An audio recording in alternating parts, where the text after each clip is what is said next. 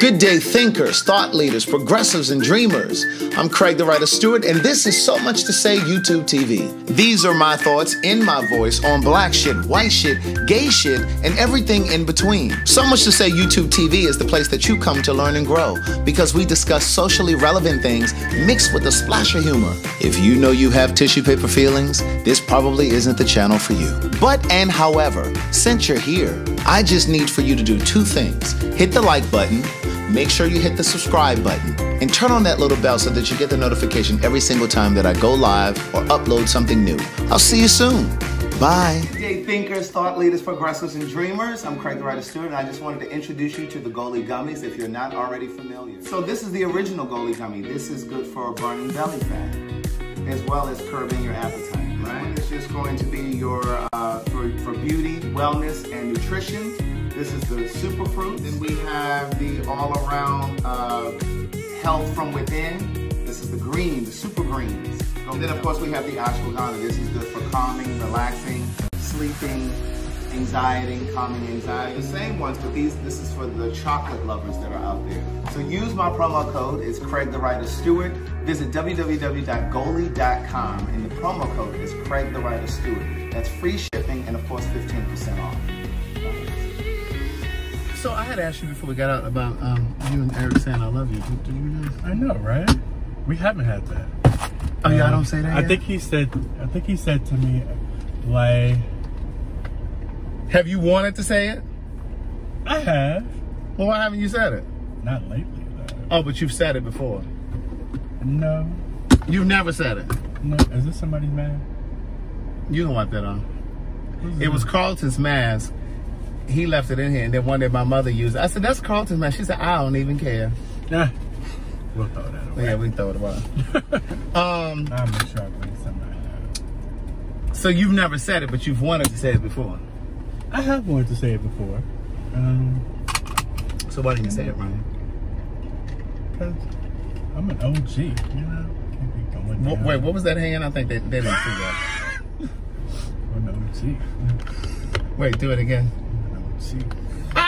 Oh, look at this gym right here. Did you notice there was a gym right there? It's been there for years. Oh, look at this little device. Oh, that's cute. What is that doing, I wonder? It's rolling back and forth. One less person you gotta employ. Yeah, I don't need that fucking service. I would love it. Then you'd be walking around here looking all gaunt and emaciated, and the kids will swear. I would have on the kids will swear you have the AIDS. I would have a crop top. They'll take you past HIV and take you straight to AIDS. I would have a crop top song. I heard you the first two times you said it. You know, convince me about this crop top. And she moved like, we both said, well, we didn't even think she cared about losing weight, because she moved, she dressed all nice all the time, like she looked good on her clothes, and she looked like she loved her weight. But I had no idea that she had desires of wanting to change her weight, and clearly she did.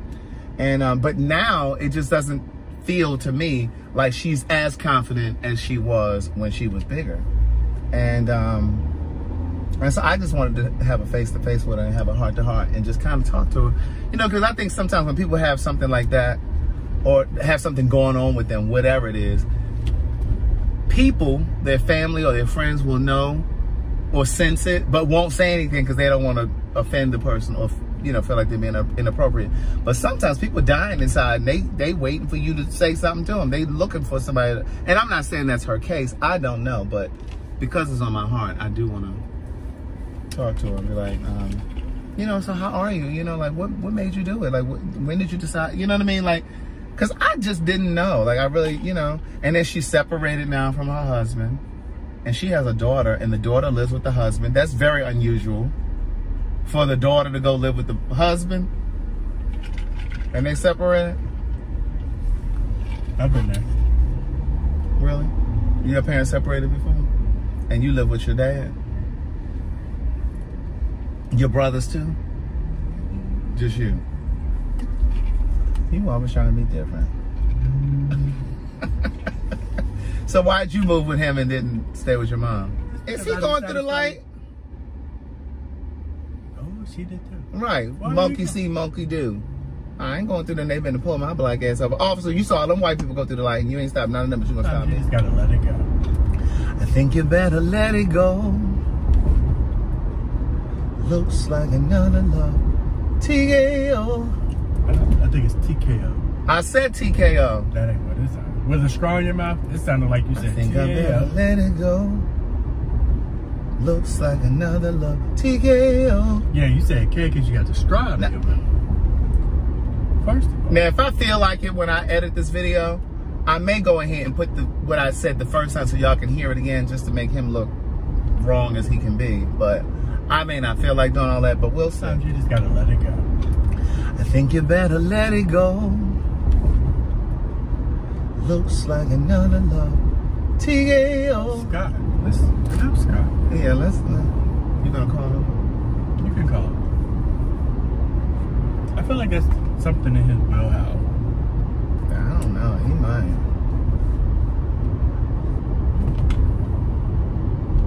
Call Scott. What girl? What? Call Scott.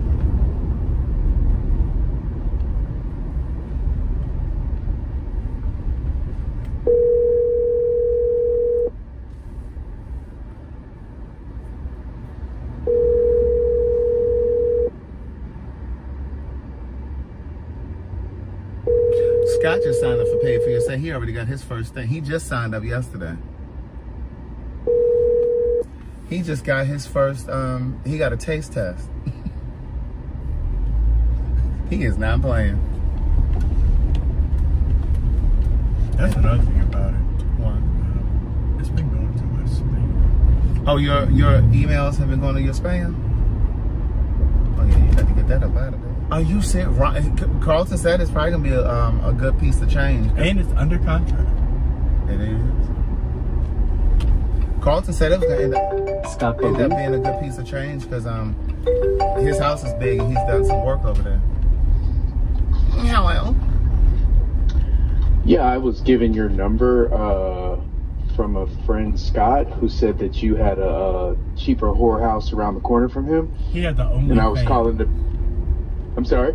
It's OnlyFans, man. OnlyFans. OnlyFans? No, he said that y'all were a low-budget hoe house around the corner from him. He said he ran a high upscale establishment.